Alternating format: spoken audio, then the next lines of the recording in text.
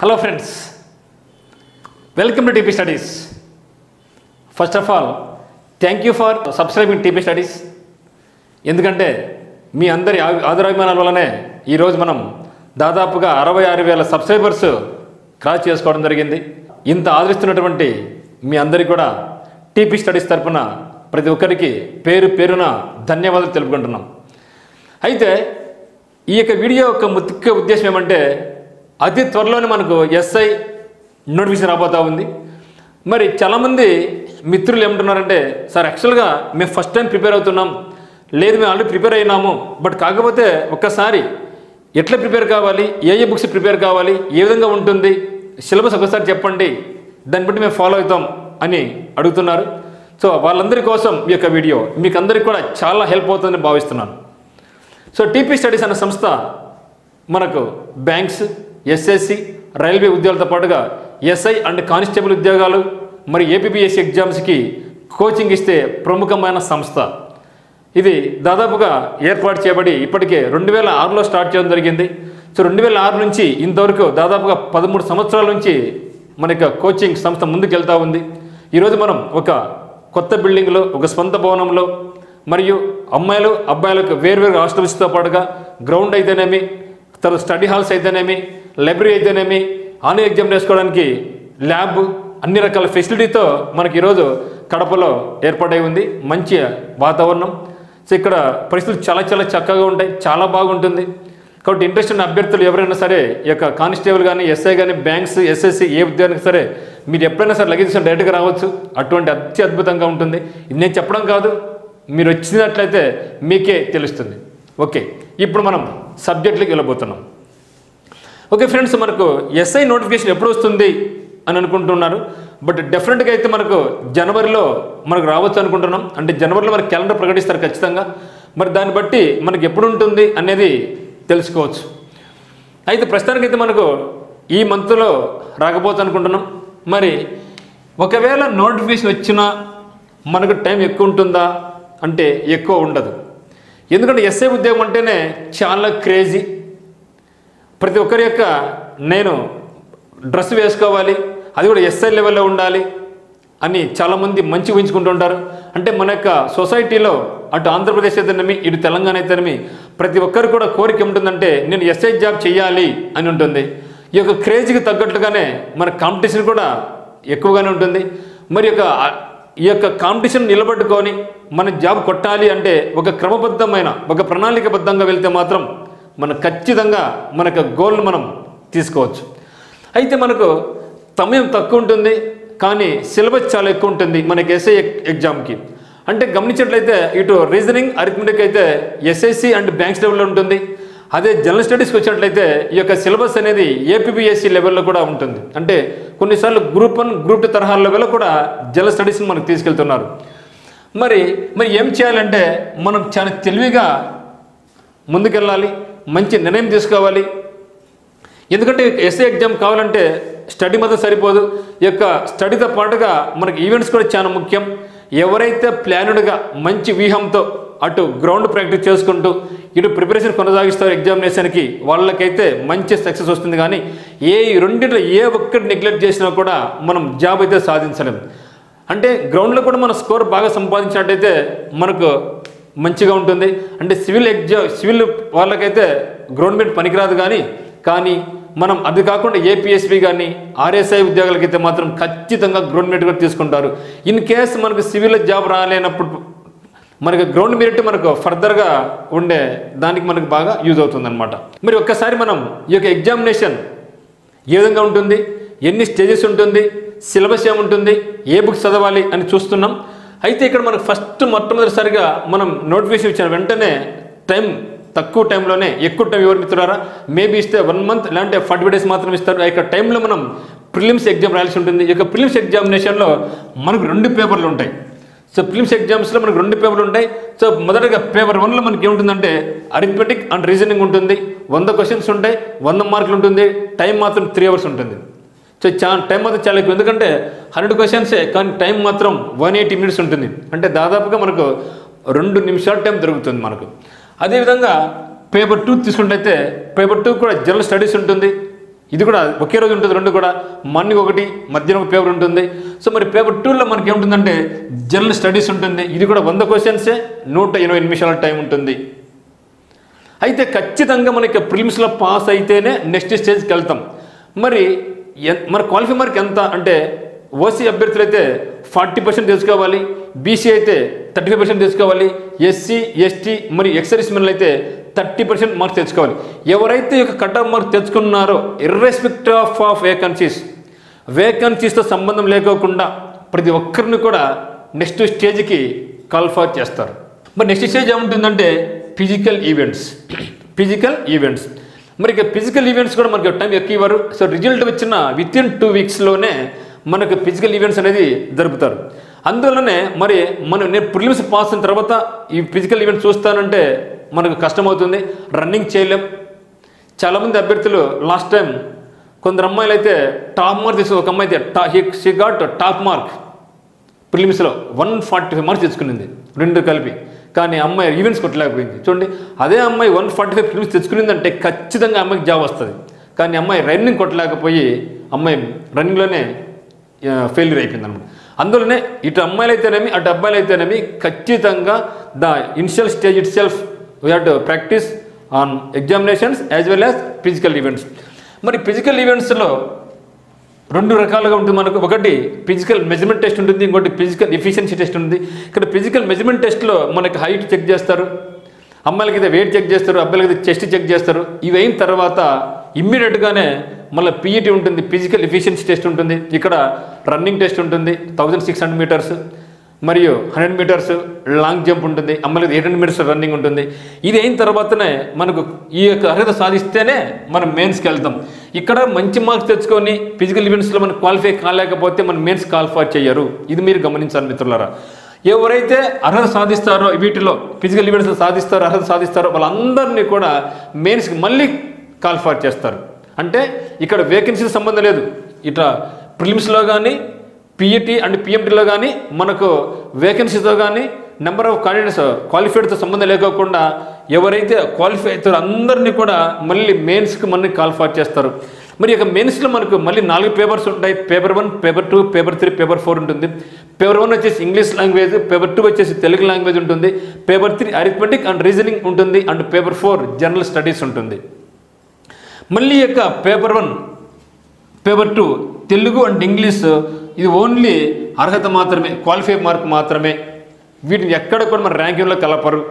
అంటే ప్రిలిమ్స్ కానీ English and Telugu only qualify అయితే చాలు, మనకు ర్యాంకులకి ఎక్కడ కూడా కలపరు.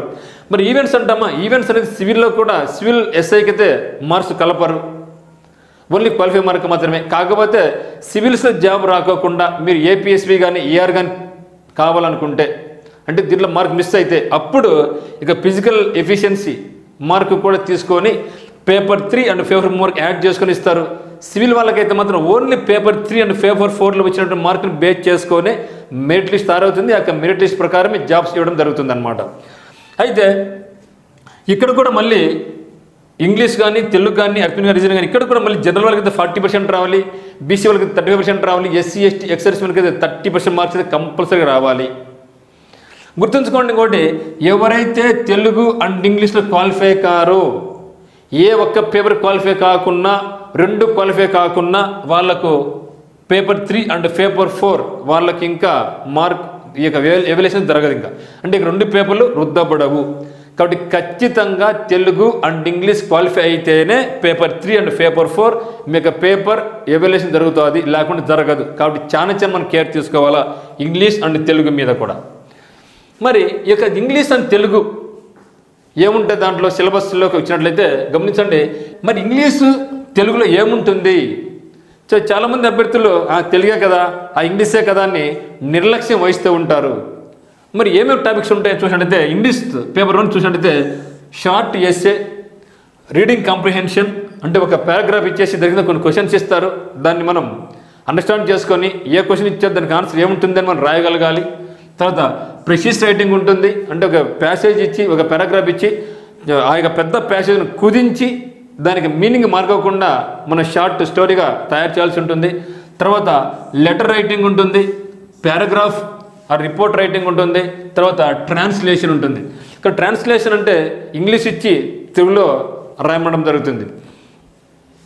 అయితే మరి దీంట్లో మనం మంచి మార్కులు సాధించాలి అంటే ఏం చేయాలంటే, సో క్రమం తప్పకుండా మనం ఈ యొక్క పేపర్ను అంటే వీక్లీ ఒకసారి, అట్లీస్ట్ వీక్లీ ఒకసారి ఒక న్యూస్ వైట్ పేపర్ తీసుకొని మనం ఏదో ఒక something we have to right. అంటే జనరల్ ఈవెంట్స్ కానీ ప్రజెంట్ ఈవెంట్స్ కానీ ఏదో ఒకటి. మరి ఎటువంటి క్వశ్చన్స్ ఇస్తారు, ఎటువంటి లెటర్స్ ఇస్తారు అంటే, మనం జనరల్ లెటర్ రైటింగ్ కానీ ఈ యొక్క పారాగ్రాఫ్ రిపోర్ట్ రైటింగ్ ఎట్లా ఉంటుందంటే, ఈ యొక్క రిపోర్ట్ రైటింగ్ వచ్చినట్లయితే జనరల్గా మనకి ఫ్రెండ్స్కు ఒక సంఘటన గురించి ఎక్స్ప్లెనేషన్ చేయడము, లేదు అంటే ఏదైనా ఒక బైక్ దొంగతనం జరిగింది, ఒక థెఫ్టింగ్ జరిగింది, లేదంటే డ్రైనేజ్ వ్యవస్థ సరిగా లేదు, దాని మీద ఒక రిపోర్ట్ రైటింగ్ రాయడము ఉంటుందన్నమాట. ఏదైనప్పటికీ ఈ యొక్క షార్ట్ ఎస్సే కానీ, రీడింగ్ కంప్రహెన్షన్ కానీ, ప్రెసిస్ రైటింగ్ కానీ, లేకుంటే ఇక లెటర్స్ కానీ జనరల్గా ఎట్లుంటే present hot topic, burning topics ఏమైతే ఉంటాయో వాటి మీదనే ఇవ్వడం జరుగుతుంది. సో దీన్ని మనం బాగా గమనించుకొని ప్రతిరోజు మనం న్యూస్ పేపర్ని ఫాలో అయితే మాత్రం ఖచ్చితంగా ఇక ఇంగ్లీష్ను మనం ఓవర్కమ్ చేయొచ్చు. పెద్ద కష్టం కాకుండా మనం ఈజీగా మనం దాంట్లో క్వాలిఫై కావచ్చు అనమాట. కాబట్టి ఇది మాత్రం మర్చిపోద్దండి. హిందూ పేపర్ మాత్రం ఖచ్చితంగా ఫాలో కండి. డైలీ దాని మీద 2-3 అవర్స్ స్పెండ్ చేయకపోయినా అట్లీస్ట్ ఒక హాఫ్ అన్ అవర్ లేదా 1 అవర్ మాత్రం మనం కంపల్సరీగా దాన్ని స్పెండ్ చేసుకొని ఏమి దాంట్లో వొకాబులరీ పదాలు ఏమైనా ఉన్నాయా, ఎటువంటి పదం వాడినాడు అనే ఆ వొకాబులరీని కూడా మనం బిల్డ్ చేసుకుంటే మన లెటర్ రాసినప్పుడు కానీ, ఎస్ఎస్ రాసినప్పుడు కానీ మనం ఈజీగా ఈ పదాన్ని ఇక్కడ మనం ఇంక్లూడ్ చేసుకోవచ్చు అనమాట. అందులో మనం ఏం చేయాలంటే ఖచ్చితంగా మనం ఈ యొక్క వొకాబులరీ కూడా మనం బిల్డ్ చేసుకోవాలి. ఇది క్వాలిఫై కంపల్సరీ కావాల్సింది. ఆ తర్వాత పేపర్ 2 వచ్చేసి మనకు తెలుగు ఉంటుంది. జనరల్గా ఏం చేస్తారంటే తెలుగు అంటేనే ఇది మన మదర్ టంగే కదా, కాబట్టి అది పెద్ద కష్టం కాదులే, నేను ఈజీగా పాస్ అయిపోతాలే అని చాలామంది నిర్లక్ష్యంగా ఉంటారు. దాన్ని అసలు ఫోకస్ చెయ్యరు. కానీ గమనించిన మిత్రులారా, నేను గమనించిందామంటే మనకి ఇన్స్టిట్యూట్లో ఇంతమంది ప్రీ స్టూడెంట్స్ కూడా చాలామందికి తెలుగు కూడా సరిగా రాయలేకపోతున్నారు, చాలా తప్పులు రాస్తున్నారు. వర్డ్ ఫార్మేట్ సరిగా లేదు, ఇంగ్లీష్ మీడియమే కానీ తెలుగు అయితే సరిగా రాయలేకపోతున్నారు. ఇటువంటి వాళ్ళకి ఇచ్చే సలహా ఏమంటే ఖచ్చితంగా ప్రతిరోజు హిందూ పేపర్తో పాటుగా ఈనాడు పేపర్, సాక్షి పేపర్, ఈ 2 బాగా చదవండి. ఈ 2 పేపర్లు చదవడం మనకి ఏమవుతుందంటే మనకు నాలెడ్జ్ ఇంప్రూవ్ అవుతుంది, కరెంట్ అఫైర్స్ మనకు దాంట్లో ఇంక్లూడ్ అవుతాయి. ఓకే, తర్వాత లేటెస్ట్ అంటే ప్రజెంట్ ట్రెండ్ ఏమన్నా బర్నింగ్ టాపిక్స్ ఉంటే అవన్నీ కూడా మనకు నేర్చుకుంటాం. అందువల్లనే జాబ్ వచ్చేంత వరకు కూడా కంపల్సరీగా మన హిందూ పేపర్తో పాటుగా ఈనాడు, సాక్షి పేపర్ను ఖచ్చితంగా మనం ఫాలో కావాలి. ఇక్కడ బర్నింగ్ టాపిక్స్ ముఖ్యంగా ఎడిటోరియల్ కాలమ్స్ని తీసుకొని మనం కొన్ని పాయింట్స్ నోట్ చేసుకుంటే చాలా బాగుంటుంది. అదే మాదిరి ఎవ్రీ వీక్ ఒకసారి సండే చెప్పినా కదా, ఒక సండే రోజు హిందూ పేపర్ను రాయడము, అదే మాదిరి తెలుగులో ఒక టాపిక్ ఏదో ఒకటి సంథింగ్ హ్యావ్ టు, ఏదో ఒక ఇన్సిడెంట్ జరిగింది, లేదా ఒక బ్యాంకింగ్ సెక్టర్ ఒక రీఫార్మ్స్ అని జరిగినాయి, లేదా ఒక ఎకనామీ పరంగా ఏదైనా డెవలప్మెంట్స్ జరిగినాయి, ఒక ఆర్బీఐ పరంగా ఉంది, లేకుంటే రీసెంట్గా జరిగినటువంటి ఒక ఇన్సిడెంట్స్ కానీ వీటి మీద మనం ఏం చేయాలంటే ఒక పెన్ను పేపర్ తీసుకొని వీక్లో ఒకసారి అట్లీస్ట్ కూర్చొని రాయాలి. Something you have to right. అప్పుడే దీన్ని మనం ఓవర్కమ్ చేస్తాం, తప్పితే లేకుంటే దీన్ని మనం ఓవర్కమ్ చేయలేం. తెలుగు నిర్లక్ష్యం చేయొద్దండి. ఖచ్చితంగా చాలామంది అభ్యర్థులు మీ మునుపటి వాళ్ళు మీ సీనియర్స్ చాలామంది తప్పులు చేశారు, ఫెయిల్ అయ్యారు, అన్ని భయంకర పాస్ అయినాయి. తెలుగు ఇంగ్లీష్ కూడా పాస్ అయినారు, మ్యాథ్స్ పాస్, జీకే పాస్, తెలుగులో ఫెయిల్ కావడం వల్ల వాళ్ళకి జాబ్ ఇవ్వలేదు. దీన్ని మీరు గమనించుకోవాలా. మరి తెలుగు ఏముంటుందంటే తెలుగులో కూడా సేమ్ ఇదే ఉంటుందండి. Paragraph writing, report writing, SA writing, తర్వాత రీడింగ్ కాంప్రిహెన్షన్, ప్రెసిస్ రైటింగ్ ఉంటుంది, ట్రాన్స్లేషన్ ఉంటుంది. కానీ ఇక్కడ ఏముంటుందంటే తెలుగులో ఇచ్చి దాన్ని ఇంగ్లీష్లో మార్చమని చెప్తారు. సో కాబట్టి మనం ఇప్పటి నుంచి మనం ఏం చేయాలంటే ఒక 2 hours టైం స్పెండ్ చేసుకొని లెటర్స్ రాయడము, ఎస్ఎస్ రాయడము చేసుకుంటే మనం ఖచ్చితంగా ఆ ఎగ్జామ్ రోజుకి మనం స్థిరపడిపోతాం. దీనికోసం టర్నింగ్ పాయింట్ ఏం చేస్తుందంటే ఇప్పుడు క్లాస్ చెప్తూ ఎగ్జామ్స్ ప్రిలిమ్స్ అయిన తర్వాత ఇమ్మీడియట్గా మనం ఎవ్రీ వీక్ వాళ్ళకు క్లాసెస్ చెప్పించి వాటి మీద కొన్ని పేపర్లు ఇచ్చి రాపించడం జరిగించింది. అందువల్ల చాలామంది సక్సెస్ కూడా సాధించారనమాట. అయితే తర్వాత మనకు 3వ పేపర్ అయినటువంటి అరిథమెటిక్ అండ్ రీజనింగ్, వీటి మీద ఎటువంటి టాపిక్స్ ఉంటాయి అని గమనించినట్లయితే బాగా గమనించండి. మనం అరిథమెటిక్ అంటేనే, రీజనింగ్ అంటేనే 2 కూడా దగ్గర రిలేషన్ ఉంటుంది. చాలా టాపిక్స్ 2లో మిక్స్ అయి ఉంటాయి. దీనికి ఎగ్జాంపుల్ ఏమంటే మనకు ఇది బాగా మనం చేయగలగాలంటే ఫస్ట్ ఆఫ్ ఆల్ టేబుల్స్ని బాగా బయాడ్ చేయాలి. 1వ టేబుల్ నుంచి 20 టేబుల్స్ వరకు కంపల్సరీగా ప్రతి ఒక్కరికి ఎక్కడ టేబుల్ అయినా కూడా టక్కుని చెప్పగలిగే స్థితిలో మనం ఉండాలా. అదే మాదిరి స్క్వేర్స్, అట్లీస్ట్ స్క్వేర్స్ 1 నుంచి 120 వరకు స్క్వేర్స్ నేర్చుకోవాలా. 30 అయితే కంపల్సరీ, 31 నుంచి 120 వరకు చాలా షార్ట్ కట్స్ ఉన్నాయి. వాటితో పాటుగా 1000 వరకు కూడా షార్ట్ కట్స్ ఉన్నాయి. సింపుల్గా 2 స్టెప్లో ఎటువంటి స్క్వేర్ సాల్వ్ చేయొచ్చు. అది కొన్ని వీడియోస్ మన టీవీ స్టడీస్ కొన్ని వీడియోస్ ఉన్నాయి, వీడియోస్ మీరు దాన్ని చూడండి. సో అప్ టు 1000 స్క్వేర్స్ కానీ, అప్ టు 1000 క్యూబ్స్ కానీ మనం ఈజీగా సాల్వ్ చేయొచ్చు. ఏ సింపుల్ ట్రిక్ పెట్టుకొని రకరకాల వీడియోస్లో రకరకాల మెథడ్స్ ఉన్నాయి, కానీ అవన్నీ అవసరం లేదు. 2 స్టెప్స్లో ఎటువంటి స్కోర్ ఇచ్చినా కూడా దాన్ని మనం సాల్వ్ చేసుకోవచ్చు. అదే మరి squares, square roots, cubes, cube roots మీద, టేబుల్స్ మీద పట్టు ఉంది అంటే దాదాపుగా మన రేస్లో ఉన్నట్లే. ఏ వ్యక్తి అయితే టేబుల్స్, స్క్వేర్స్, క్యూబ్స్ రావో అతను అసలు రేస్లో లేనట్లు, అతను గమ్మున బయటకు వెళ్ళిపోవడం మంచిది. ఇంకా సో కాబట్టి నీకు జాబ్ కావాలంటే ఖచ్చితంగా మీరేం చాలా tables, squares, cubes, square roots, cubes మాత్రం ఖచ్చితంగా నేర్చుకోండి. సో వాటితో పాటుగా ప్రీవియస్ పేపర్స్ బాగా చూడండి ఒకసారి. అంటే before joining any institutes or any preparation, first of all నేను ఎస్ఏ ప్రిపేర్ అవుతున్నా అంటే ఒక గత 3 ఎగ్జామ్స్ లేదా గత 4 ఏళ్ళు జరిగిన ఎగ్జామ్స్ ఇవన్నీ ఒకసారి చూడండి. ఎక్కడి నుంచి క్వశ్చన్స్ అడుగుతున్నారు, ఏ టాపిక్స్ అడుగుతున్నారు అని మీకు ఒక ఐడియా వస్తుంది. ఏ టాపిక్స్ ఎక్కువ అడుగుతున్నారో ఆ యొక్క చాప్టర్ మీద ఎక్కువ ఫోకస్ చేయండి. ఏ చాప్టర్ మనం నెగ్లెక్ట్ చేయడానికి వీల్లేదు. ప్రతి చాప్టర్ మీద మనం కమెంటింగ్ పెట్టుకుంటేనే మనకు సక్సెస్ ఉంటుంది, మరి యొక్క రేస్ నిలబడగలం. మరి యొక్క అర్థానికి వచ్చినట్లయితే ఎస్ఎస్సి అండ్ బ్యాంక్ ఎగ్జామ్స్ తరహాలోనే ప్రశ్నలు ఉంటున్నాయి. ఒకప్పుడులాగా లేదు ఇప్పుడు ఎగ్జామినేషన్. ఎస్ఐ అండ్ కానిస్టేబుల్ ఎగ్జామినేషన్లో ఒకప్పుడులాగా తరహా ప్రశ్నలు లేవు. ఖచ్చితంగా అరిథమెటిక్లు మాత్రం ఎస్ఎస్సి రేంజ్లో వెళ్తున్నారు. ఇక్కడ మనకు మిక్స్ అవుతున్నాయి. అరిథమెటిక్ అండ్ బ్యాంక్స్ ఎగ్జామినేషన్లో తరహా ప్రశ్నలు ఇక్కడ మనకు రిపీట్ అవుతున్నాయి. అదే మాదిరి నాన్ మ్యాథ్స్ అభ్యర్థులు ఏం చేయాలంటే ఈ యొక్క మ్యాథ్స్ మీద ఎక్కువ ఫోకస్ చేయాల్సి ఉంటుంది. జనరల్గా నాన్ మ్యాథ్స్ స్టూడెంట్స్ నా ఎస్ఐ జాబ్ కావాలని కోరుకుంటారు. నేను గమనించిన విషయం బాగా గమనించిందంటే మన టర్నింగ్ పాయింట్ విషయాలు గమనించిందంటే ఎక్కువ స్టూడెంట్స్ నాన్ మ్యాథ్స్ వల్లే నాకు ఎస్ఐ జాబ్ని కోరుకుంటున్నారు. బట్ అటువంటి వాళ్ళు ఏం చేయాలంటే ఖచ్చితంగా మీరు నాన్ మ్యాథ్స్ వాళ్ళు ఈ యొక్క రీజనింగ్, అరిథమెటిక్ మీద మంచి ఫోకస్ పెట్టండి, అప్పుడే సక్సెస్ వస్తుంది. మరి మనకి ఏమేమి ఉంటాయి ఈ యొక్క అరిథమెటిక్లో చూసినట్టయితే ఫ్రాక్షన్స్ ఉంటాయి, ప్రాబిలిటీ ఉంటుంది, పర్సంటేజెస్, ఇంట్రెస్ట్ అంటే simple interest, compound interest, relationship between interest, compound and simple interest వాటి మీద, మరియు ప్రాఫిట్ అండ్ లాస్, పార్ట్నర్షిప్ భాగస్వామ్యము, మరియు టైమ్ అండ్ వర్క్ కాలము మరియు పని, స్పీడ్ అండ్ డిస్టెన్స్ వేగము దూరము, ఏజెస్ వయస్సులు, యావరేజెస్ సరాసరి, మెన్సురేషన్ క్షేత్రమితి, డేట్ ఇంటర్ప్రిటేషన్ దత్తాంశాలు మరియు డేటా సఫిషియన్సీ. సో వీటి మీద ఎక్కువ క్వశ్చన్స్ అడుగుతున్నారు. అయితే గతంలో మనం గమనించినట్లయితే ఈ యొక్క చాప్టర్స్లో ఏది ఎక్కువ ఫోకస్ చేయాలంటే మనం దాదాపుగా అన్నింటి మీద ఎక్కువ ఫోకస్ చేయాలి. కాకపోతే ఎక్కువ మనకి ఏమడుతున్నారంటే మెన్సురేషన్ నుంచి ఎక్కువ క్వశ్చన్స్ అడుగుతున్నారు జనరల్గా. సో మెన్సురేషన్ ఎక్కువ క్వశ్చన్స్ అడుగుతున్నారు, అదే మన నెంబర్స్ నుంచి ఎక్కువ క్వశ్చన్స్ అడుగుతున్నారు. సో వాటితో పాటుగా time and work, speed and distance ఈ యొక్క చాప్టర్ నుంచి క్వశ్చన్స్ ఎక్కువ అడుగుతున్నారు. కాబట్టి ఆ యొక్క చాప్టర్స్ మీద మనం ఎక్కువ ఫోకస్ చేయాల్స్తే మాత్రం మనకు మంచి రిజల్ట్ వస్తుంది. ఎందుకంటే మనకు మెయిన్స్ ఎగ్జామినేషన్లో 200 క్వశ్చన్స్ ఉంటాయి, కానీ టైం ఇచ్చేది మాత్రం 180 మినిట్స్ మాత్రమే. అదే ప్రిలిమ్స్ అయితే 100 క్వశ్చన్స్ ఉంటాయి, టైం అది 180 మినిట్సే. ప్రిలిమ్స్లో తక్కువ క్వశ్చన్స్ ఎక్కువ టైం ఉంటుంది, అదే మెయిన్స్ వచ్చినట్లయితే ఎక్కువ క్వశ్చన్స్ ఉంటుంది, తక్కువ టైం ఉంటుంది. అందువల్ల మ్యాథ్స్ ఎంత బాగా చేస్తే ప్రాక్టీస్ చేస్తూ ఉండాల. మనం ఊరికి చదువుతూ కుదరదు. ఇక్కడ ఏ వ్యక్తి అయితే పెన్ను పేపర్తో పోటీ పడుతూ ఉంటాడో అతను ఖచ్చితంగా సక్సెస్ సాధిస్తాడు. పెన్ను పెడితే క్వశ్చన్ పేపర్ పోతూ ఉండాలి, అంతే టక్క ఆన్సర్ అవుతూ ఉంటుంది. మీరు నెంబర్ ఆఫ్ టైం చేయడం వల్ల కొన్ని మల్టిప్లికేషన్స్ కూడా చూస్తేనే మైండ్ అదే యాడ్ చేస్తుంది, అంతే. అటువంటి పవర్ ఉంది మైండ్కు, దాన్ని మనం యూజ్ చేసుకోవాలి. ఇది జనరల్ మనకు అరిథమెటిక్లో వచ్చేటువంటి టాపిక్స్.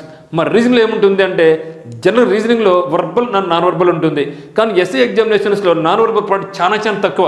జనరల్గా చెప్పడం లేదని చెప్పొచ్చు నాన్ వర్బల్ పార్ట్ నుంచి అయితే మొత్తం. అయితే మరి దీంట్లో మనకి ఏముంటుంది రీజనింగ్లో అంటే ముఖ్యంగా మనకు ఇక్కడ మనకు సిరీస్ ఉంటుంది, అంటే అరిథమెటిక్లో సిరీస్ ఉంటుంది, అక్కడ నెంబర్ సిరీస్ ఉంటుంది, ఇక్కడ నెంబర్ సిరీస్తో పాటుగా లెటర్ సిరీస్ అంటే ఆల్ఫాబెట్ సిరీస్ ఉంటుంది, తర్వాత నెంబర్ ఆల్ఫాబెట్ సిరీస్ ఉంటుంది, తర్వాత కోడింగ్ అండ్ డీకోడింగ్ నుంచి మనకు క్వశ్చన్స్ వస్తూ ఉంటాయి.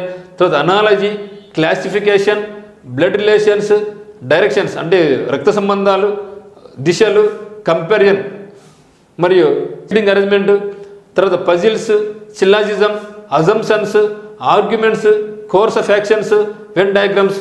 సో వీటి మీద మనకు క్వశ్చన్స్ అడుగుతున్నారు. అయితే వీటిలో మళ్ళీ ఎక్కువ ఎక్కడుతున్నారంటే గుర్తుంచుకోండి, ఎస్ఐ ఎగ్జామినేషన్లో ఎక్కువ మనకు అడిగేదంటే కోడింగ్ డీకోడింగ్ నుంచి ఎక్కువ క్వశ్చన్స్ వస్తాయి.